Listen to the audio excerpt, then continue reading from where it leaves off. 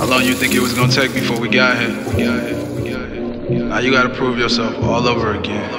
Come on. Ain't nobody coming, I've been gunning from 100 yards, trying to hit my mark, missing every time, this'll be the start.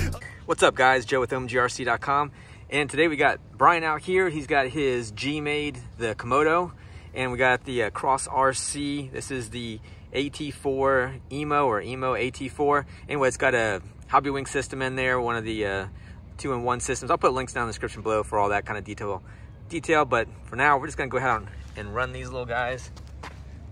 So there you go, a little rusty paint job on the old Cross RC.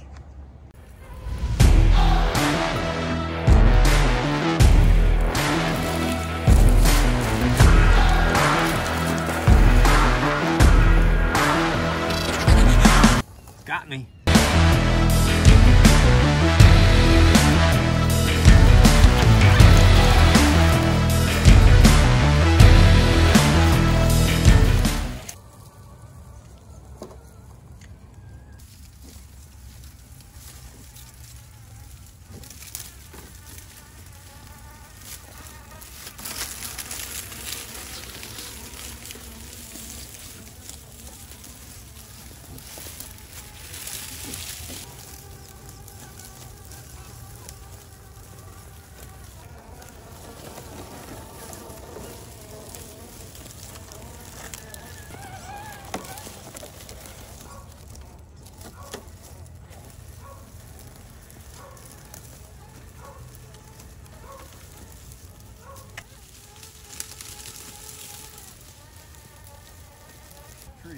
Yeah, I'm trying to see how I can.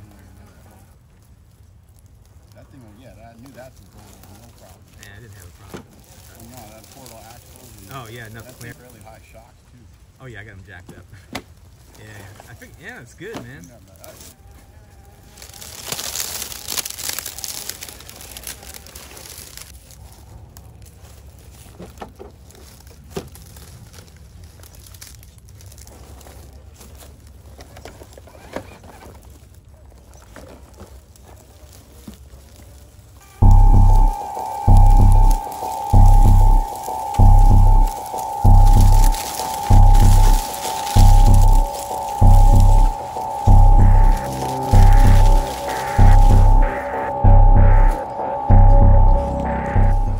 Tent going on here. Yeah, it's a garage.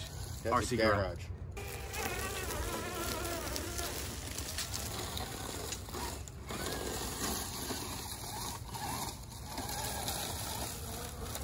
Oh, it's definitely.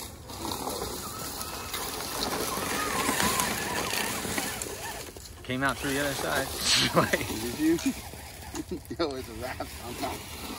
Oh, dude. There's a rat on my car so bad right now. Coming through. Someone's got to sleep in that tonight. That's how we do it, bro.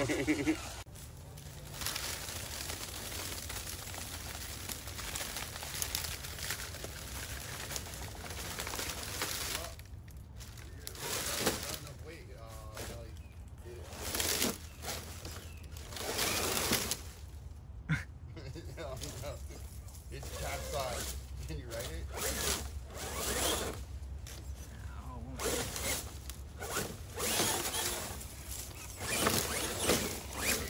Yeah. So we do have a little bit of an issue with the front passenger side tire. It's not turning. So after my little stunt here, going through that homemade, whatever you want to call it, little fort, so you can see this wheel works, rear one's working, but this front one, no good. It's locked up. So I'm gonna tear it apart, see what happened to it. All right, so there's part of the portal axle, just that one gear just gone. There's little pieces of it. There you go. So killed it. So we have to see if we can get a replacement one for it. Still thinking about this one as far as to how this washer got into the portal axle. It wasn't sitting in there. I was trying to check the depth of the portal axle as far as where this shaft goes. This shaft goes into here, right in there. That's where it was sitting. So did it just drop in there at the same time I was pulling it out? I don't know. You know, it definitely is not a flat washer at this point in time. It's got damage to it. So either it was crushed in the gear and it's crushed it then.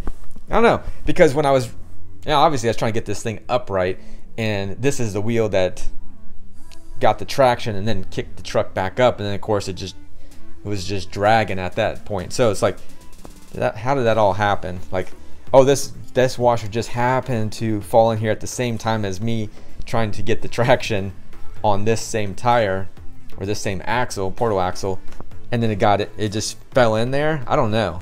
It's just weird because even like I said, the depth of this really seems to be just enough. And normally, you know, this is just kind of like a black metal, whatever, but you usually kind of see some wear marks, right? You can see that. You can see at least where the bearing rides, you can see like some wear marks on it.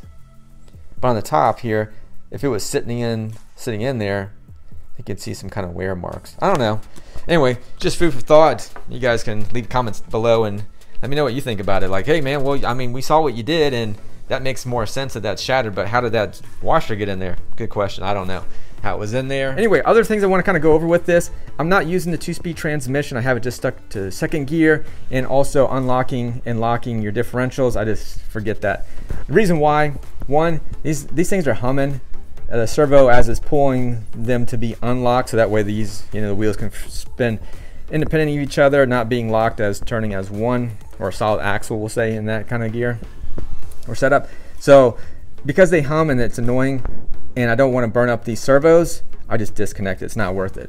And also, as far as the front one, anything that's under tension, the servo's sitting there holding something open, of course they're going to shorten out. They can't just sit there and stay that way, especially if you run this thing like on the trail and you're out there for an hour or so, you're gonna fry those servos. So, and now this is the kit version. Maybe the other one, I don't know if it's not gonna be any different, you know, as far as that. It's gonna be having tension, it's gonna be sitting there resisting to keep something open, and of course it's just gonna shorten the life of those poor little servos. So to me, honestly, I would say Cross RC, dude, I'd be happy with it just being portal axles and just having the lock differentials. And yeah, the portal axle would be cool, and the 2-speed transmission, I'd be good with it just being, you know, 1 speed. So there you go, there's a little bit of input. Appreciate you guys watching. As always, I'm just bummed that this thing is broken right now, and I gotta wait for the parts to actually come into United States so we can get this thing up and running. Anyway, you guys take care. Thank you again for watching. Peace. Instincts going no, looking bad like a bat with an eye patch. All black through the woods with a backpack and a lit match. Spark one time, get the whole city looking like a dark shade of orange when I burn it down. What it is, what it do, whole clique getting live on the talk of the town. Lemon City had a mouth and it wouldn't shut up. On a hunt for a crown, when I get it, I'ma burn it, cause nobody in the game right now even deserve it. What